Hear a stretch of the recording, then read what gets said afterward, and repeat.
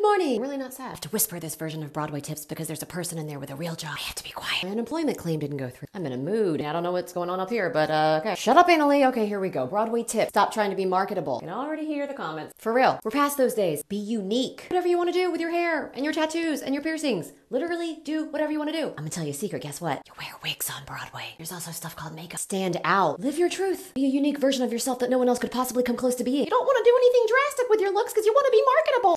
Even in auditions, you can always cover that shit up. I can unweird myself. Don't try to be something you're not. You'll miss that opportunity when they're looking for someone exactly like you. Curse you, edgy Asian, for knowing yourself sooner than I did.